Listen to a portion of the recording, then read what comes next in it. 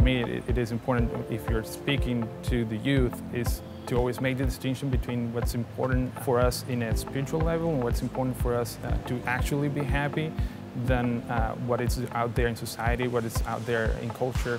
I think there's very conflicting voices, and there's a lot of voices coming from the culture and the society we live in that actually take us the wrong way, take us in the wrong path. I like it when the church shows the conviction of being a Catholic.